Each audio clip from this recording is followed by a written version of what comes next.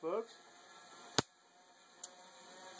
What I'm showing you today are my two Tesla air circuits, and I'm demonstrating that they will charge not just with radio frequencies, but pretty much any type of EMF, electromagnetic radiation, or EMR, according to this little thing, the electromagnetic radiation detector.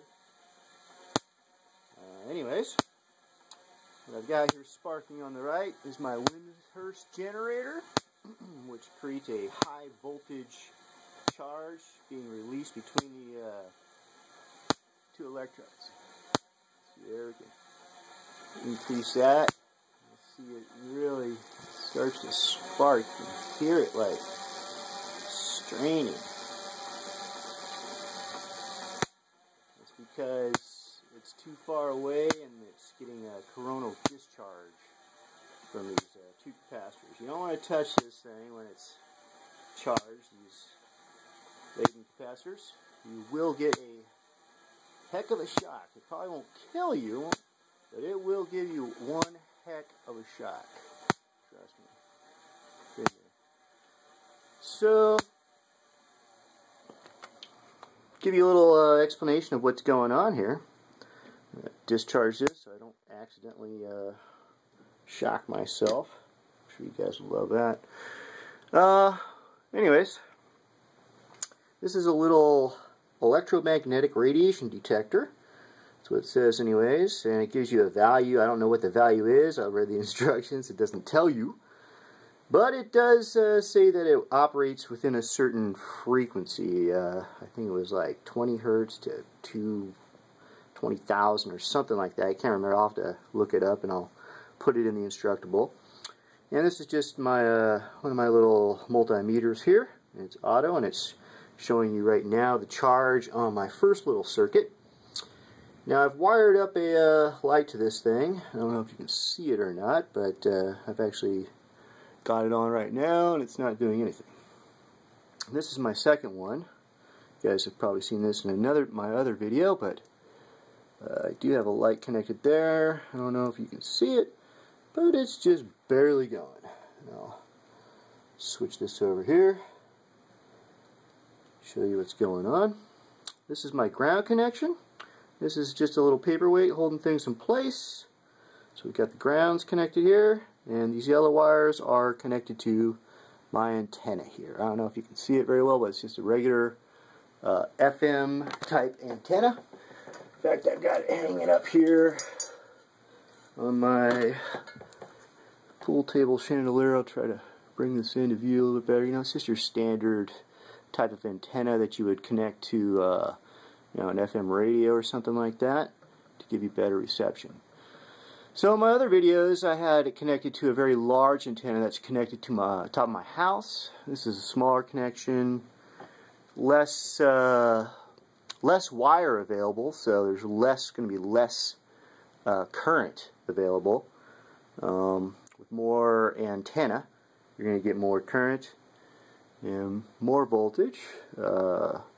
This thing's smaller, but it still works.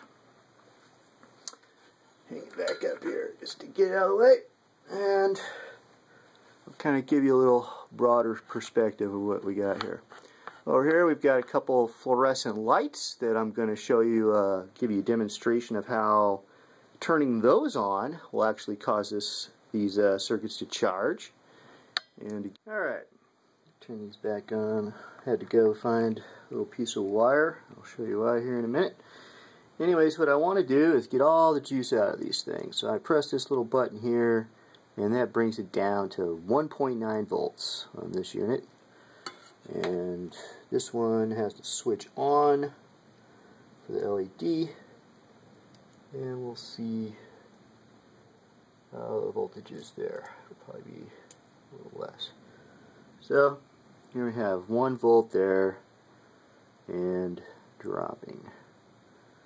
So I'm going to turn that in the off position, so it should I can't remember if that's off or on. Anyways, we'll find out later as we get this thing charged up.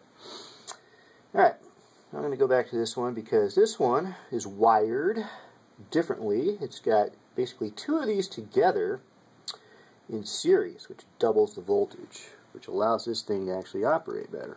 So we're back to looking at this thing at 1.9 volts, but I want to clear the juice completely, so I'm just going to arc this out, and that should take all the juice out of the capacitors. Alright, you just short it out, see it? All the juice is gone. Alright, I'll take it off, and immediately it starts to rise. And that's just from the ambient radio frequencies, EMF, whatever you want to call it. Some people are going to say it's just EMF. I'm sorry, radio frequencies. But that is not true. And I'm going to demonstrate that right now. So we're going to let this guy charge up just with the ambient energy around here. And as you can see, I'm not getting any kind of EMF detection there. I'm going to spin my Wimshurst a little bit just to show you that it's going to start to increase, and you will see the EMF or electromagnetic radiation detector start to go off. Alright, see? So we're up to 0.2 volts already, and this should cause it to rise much faster because we're creating an electromagnetic field. And that antenna is inside of that electromagnetic field. It's picking up the frequency and giving it to those circuits. It's being converted into DC electricity. That's what you're seeing on the multimeter right there.